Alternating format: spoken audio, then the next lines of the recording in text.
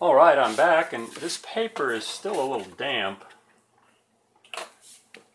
here, but especially in the front. But I think I can get started with some of the grassy areas. You know, again, I've got my own way of what doing what I want to do with the painting. I don't necessarily stay right with that reference photograph once I get the painting to this stage. I kind of have my own idea of how I want things to go, but looking at the photo one more time, for example, the roadway is quite light, but I'm going to go ahead and take advantage of darkening that roadway to help define sort of what I call the lay of the land. And this is just kind of defining where is the roadway, where are the grassy areas. And I'm not concerned at this point too much about copying this exactly. I want to use it as a guide, of course, but so I usually get a big round brush for this. And I want to start out with my grassy area being a little bit blue looking in the distance, and then get a little more yellow as I come towards the building. So I'm just going to start kind of back in here.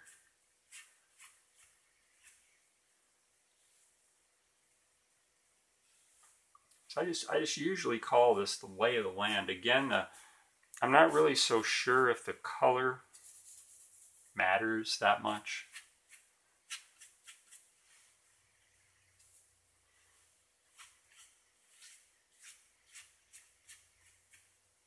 It's a little bit more of a blue there with a little yellow in it. And I'm going to kind of do that again right here. And then now in this part of it, I want to get a little bit yellower. So as I come up towards these buildings, there's the base of that building right there. And this roadway is kind of right there. Kind of right in there somewhere.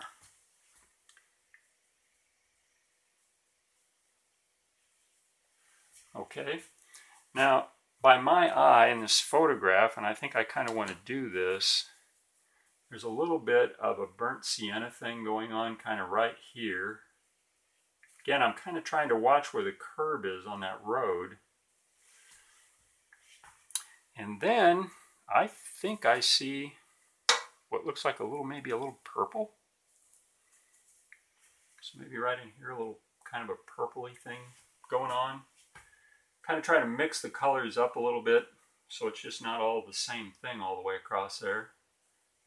Hopefully I'm not, this is another thing I'm kind of guilty of. I'll get rolling on a certain thing I'm working on, and all of a sudden I'll realize that, hey, wait a minute, that's not where the base of the building was.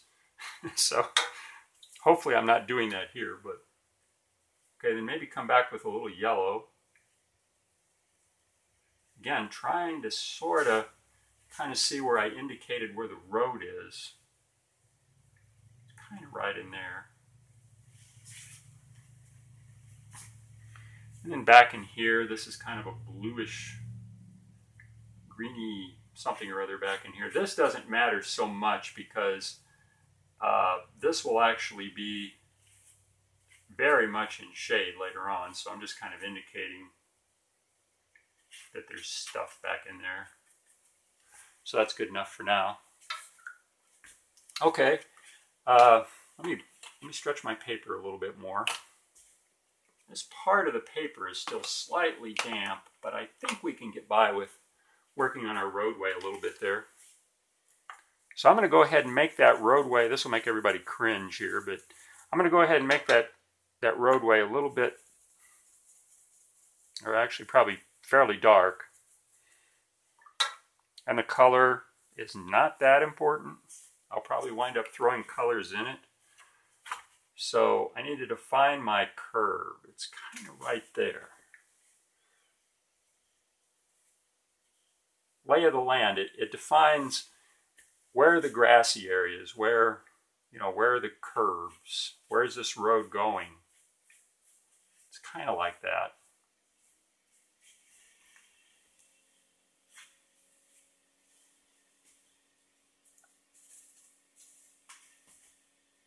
Okay, so I need to come across here. Just any old color, really.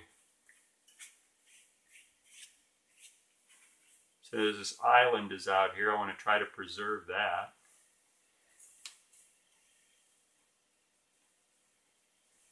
If I can.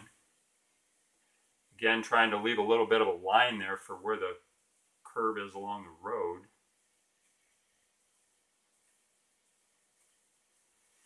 Okay, and before that can dry on me too much, I want to throw some color in there. And maybe some burnt sienna, a little bit of that, just in that part we've put on so far. Now I'm going to go ahead and get a larger flat brush because we've gotten out into a pretty large area of road here. Just throw a few colors in this.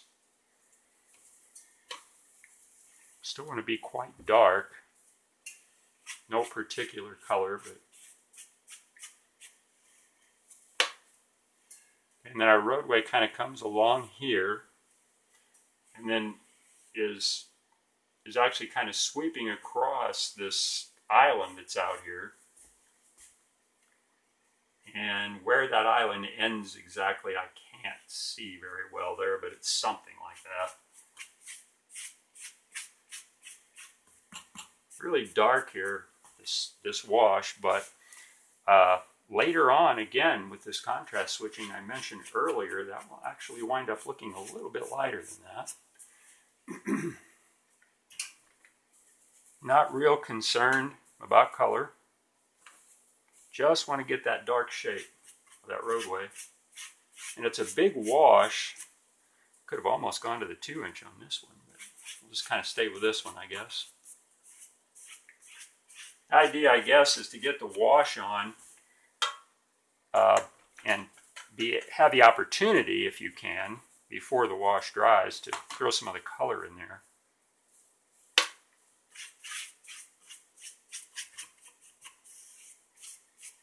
Just any old thing.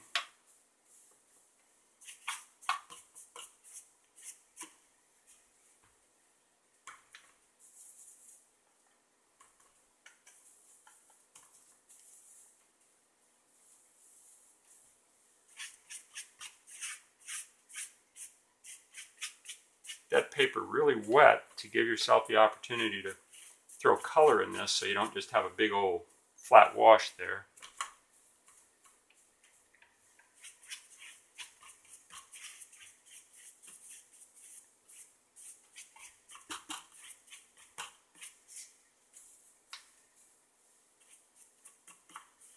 Okay, now, whoops, I pulled way too much yellow out on the palette.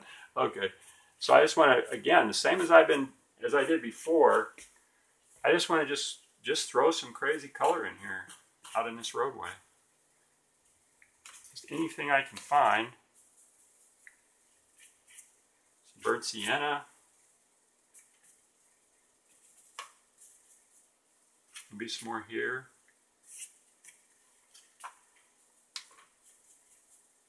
A little bit of red. Who knows how that'll all, how that'll wind up, but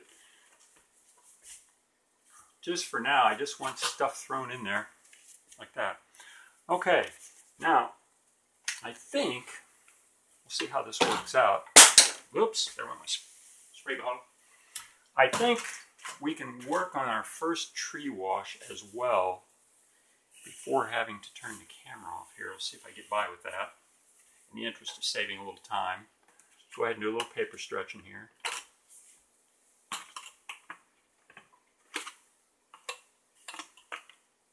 And yes, I mean, you can say to yourself, oh, you know, the road's too dark, this is to this is to that.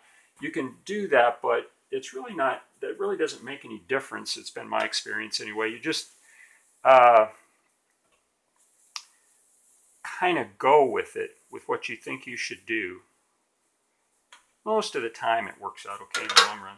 Now, when I do the first wash of trees, any old color that I've got down here on the palette, even the dreaded mud is okay. Just any old thing. We're trying to get just an indication of trees here. Again, trying to vary the color. Kind of move the brush around like that. Trying to sort of indicate that those are trees.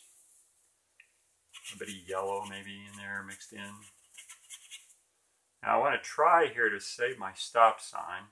I'm not sure how I'll paint that eventually, but not the best stop sign in the world, but that's okay.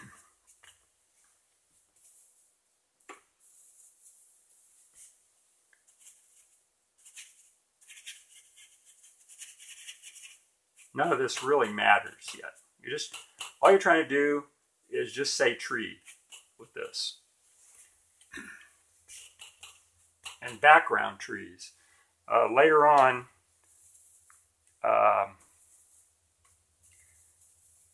we'll put some other washes over that will push some of that back. Even a little bit of this purpley reddy stuff in here. The other thing I do is I'll get something defined and then I'll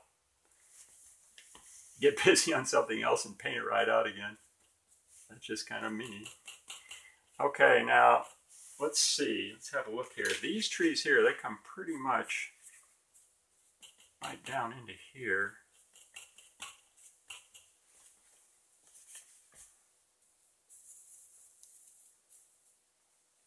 And then over here on this side, the trees don't go down that far, so I'm just going to bring them down kind of maybe here.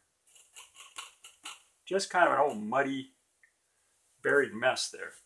Now, what I like to do when I'm doing the first tree washes is get a mix of French blue and burnt sienna and just drop some darks in a few places. And while that paper is still wet, let them kind of spread around in there naturally. I have no idea what will happen with that. It may be a bust, but while that's wet and the paint can spread on its own, just kind of throw some of those in there. See what happens. All right, then over here, same thing again. Maybe since those trees are kind of high up there, let's see if I can get a little bit of yellow. We get a little bit of yellow in the top part of this. Here again, I want to come back and pop that roof out. Use this wash to frame that roof.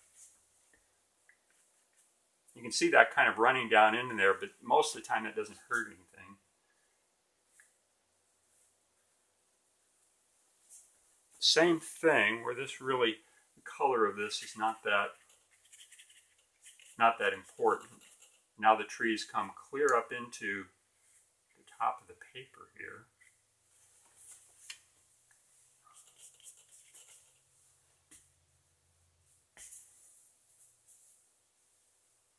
Now I'm not going to try to save that phone pole. I'll just make that a dark phone pole later. I will try to paint around that light. I'll also probably forget that as well later on. Okay, maybe a little bit of blue right in here. I don't know.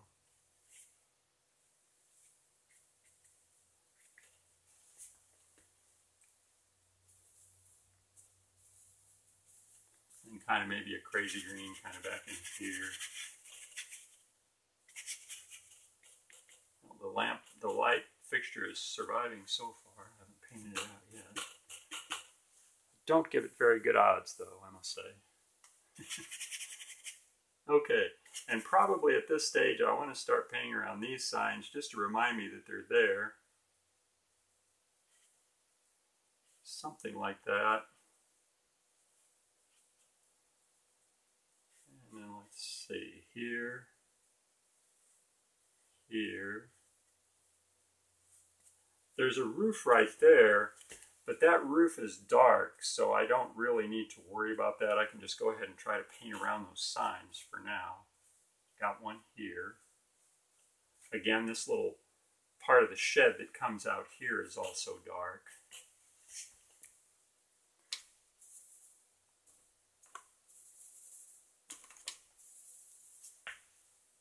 Maybe kind of a red in there. I don't know. See what happens with that.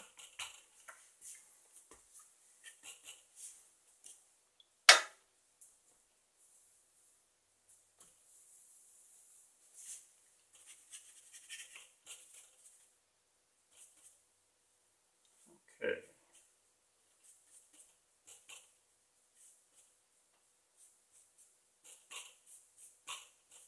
I'm just going to go ahead and I'm just going to paint over all that. Paint around that sign. Just paint that whole thing. Okay. I should have come up in that first wash I did above the roof and thrown some darks in there. I don't think that'll work for me anymore. That's probably too dry now. That's okay.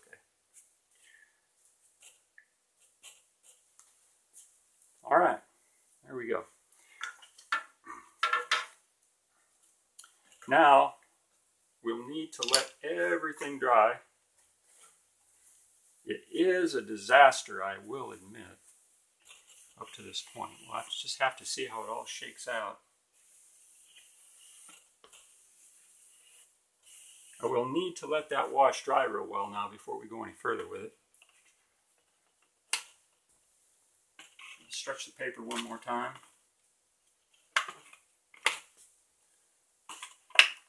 There we go. All right, I'll turn the camera off and we'll let that paint dry for a while.